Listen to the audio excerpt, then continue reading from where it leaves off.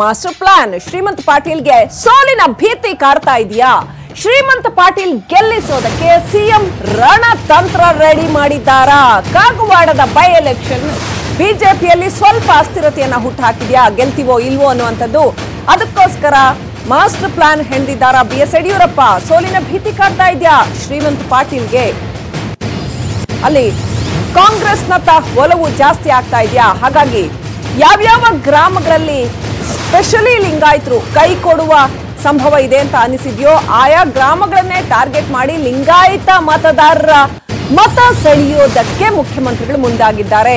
ಪ್ರತಿ ಗ್ರಾಮದ ಮುಖಂಡರ ಜೊತೆ ಪ್ರತ್ಯೇಕ ಸಭೆ ಮಾಡ್ತಾ ಇದ್ದಾರೆ. ಪ್ರತ್ಯೇಕ ಸಭೆ ನಡೆಸಿ ಭರವಸೆ ಕೊಡ್ತಾ ಇದ್ದಾರೆ. ನಿಮ್ಮ ವೀರಶೈವ ಲಿಂಗಾಯತ ಸಿಎಂ ರಾಜ್ಯದಲ್ಲಿದ್ದಾರೆ, ಗ್ರಾಮಕ್ಕೆ ಏನು ಬೇಕು ಅದನ್ನೆಲ್ಲ ಮಾಡ್ಕೊಡ್ತೀವಿ ಅಂತ ಶ್ರೀಮಂತ್ ಪಾಟೀಲ್ಗೆ ಮತ ಹಾಕಿಸಿ ಜಾತಿ ನೋಡಬೇಡಿ ಅಂತ ಹೇಳ್ತಾ ಇದ್ದಾರೆ.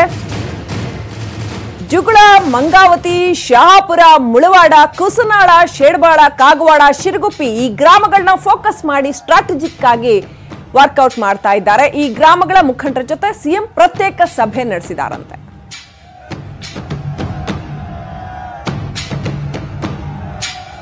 ಇನ್ನಷ್ಟು ಅಪ್ಡೇಟ್ ಪಡ್ಕೊಳ್ಳೋಣ. ನಮ್ಮ ಪ್ರತಿನಿಧಿ ಲೋಹಿತ್ ಫೋನ್ ಸಂಪರ್ಕದಲ್ಲಿದ್ದಾರೆ. ಲೋಹಿತ್, ನಿನ್ನೆ ಅಥಣಿನಲ್ಲಿ, ಇವತ್ತು ಕಾಗವಾಡ ಕಡೆ ಸಿಎಂ ಭರ್ಜರಿ ಸ್ಟ್ರಾಟಜಿಕ್ ಟೂರ್ ಮಾಡ್ತಾ ಇದ್ದಾರೆ. ಯಾವ ರೀತಿ ರಣತಂತ್ರ ಹೆಣೆದಿದ್ದಾರೆ ಲಿಂಗಾಯತ ಮತ ಗಳಿಸೋದಕ್ಕೋಸ್ಕರ? ಹೌದು ಶ್ರೀಲಕ್ಷ್ಮಿ, ಏನಂತಂದ್ರೆ ಕಾಗವಾಡದಲ್ಲಿ ಅತಿ ಹೆಚ್ಚು ಅಂದ್ರೆ 2 ಲಕ್ಷ ಚಿಲ್ಲರೆ ಮತದಾರರಲ್ಲಿ ಸುಮಾರು 90,000 ಮತದಾರರು ಲಿಂಗಾಯತರೇ ಇದ್ದಾರೆ. ಸೊ ಈ ಒಂದು ಕಾಗವಾಡ ಕ್ಷೇತ್ರ ಹೇಗಿದೆ ಅಂತಂದ್ರೆ ಲಿಂಗಾಯತ ಮತದಾರರೇ ಡಾಮಿನೇಟ್ ಆಗಿರುವಂತ ಕ್ಷೇತ್ರ. ಸೊ ಈ ಒಂದು ಕ್ಷೇತ್ರದಲ್ಲಿ ಲಿಂಗಾಯತರ ಅಲ್ಲದೆ ಇರುವಂತ ಶ್ರೀಮಂತ್ ಪಾಟೀಲ್ ಇದ್ದಾರೆ, ಮರಾಠ ಸಮುದಾಯಕ್ಕೆ ಸೇರಿದವರು ಇದ್ದಾರೆ, ಕಾಂಗ್ರೆಸ್ ಇಂದ ಕಾಗೆ ಅವರಿದ್ದಾರೆ, ಅವರು ಲಿಂಗಾಯತ ಸಮುದಾಯಕ್ಕೆ ಸೇರಿದವರಿದ್ದಾರೆ. ಹೀಗಾಗಿ ಹೇಗಾದ್ರೂ ಮಾಡಿ ಬಿಜೆಪಿ ಅಭ್ಯರ್ಥಿನ ಗೆಲ್ಲಿಸಲೇಬೇಕು ಅನ್ನುವಂತ ಉದ್ದೇಶಕ್ಕಾಗಿ ಕಳೆದ ತಡರಾತ್ರಿವರೆಗೂ ಎಂದು 9:00ವರೆಗೆ ಸುಮಾರುಗೆ ಅಂತ 8 ಹಳ್ಳಿಗಳ ಮುಖಂಡರನ್ನ ಕರೆಸಿ ಸ್ವತಃ ಮುಖ್ಯಮಂತ್ರಿ ಅವರ ಮುಂದೆ ಕೂತ್ಕೊಂಡು ಆ 8 ಹಳ್ಳಿ ಜನ ಅಂದ್ರೆ ಪ್ರತ್ಯೇಕ ಒಂದೊಂದು ಊರದ ಮುಖಂಡರನ್ನ ಪ್ರತ್ಯೇಕವಾಗಿ ಕೂಡಿಸಿ ಅವರೆಲ್ಲರ ಜೊತೆ ಒಂದು ಮಾತುಕತೆಯನ್ನ ಮಾಡಿದ್ದಾರೆ. ನೇರವಾಗಿ ಅವರಿಗೆ ಆಫರ್ಗಳನ್ನ ಕೊಟ್ಟಿದ್ದಾರೆ.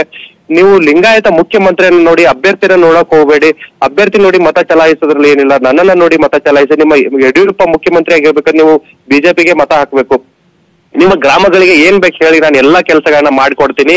ಚುನಾವಣೆ ಆದ ಬಳಿಕ ಬನ್ನಿ ನನ್ನ ಹತ್ರ, ಪ್ರತಿ ಎಲ್ಲಾ ಕೆಲಸಗಳು ನಿಮ್ಮ ಎಲ್ಲಾ ಕೆಲಸಗಳು ಮಾಡಿ ಕೊಡ್ತೀನಿ ಅನ್ನುವಂತ ಭರವಸೆಗಳನ್ನ ಕೊಟ್ಟಿದ್ದಾರೆ. ಈ ಹಿನ್ನೆಲೆ ಏನಂತಂದ್ರೆ ಈ ಮೂಲಕ ಏನಂದ್ರೆ ಲಿಂಗಾಯತ ಮತದಾರರು ಇಲ್ಲೂ ಕೂಡ ಹೋಗ್ಬಾರ್ದು, ಶ್ರೀಮಂತ್ ಪಾಟೀಲ್ಗೆ ಆ ಒಂದು ಮತಗಳು ಬೀಳ್ಬೇಕು ಅನ್ನುವಂತ ಒಂದು ಸ್ಟ್ರಾಟಜಿಯನ್ನ ಕಳೆದ ತಡರಾತ್ರಿವರೆಗೂ ಮಾಡಿರ್ತಕ್ಕಂಥದ್ದು ಶ್ರೀಲಕ್ಷ್ಮಿ. Thank you Lohith ಡೀಟೇಲ್ಸ್ಗಾಗಿ. ಇನ್ನಷ್ಟು ಅಪ್ಡೇಟ್ ನೋಡೋಣ.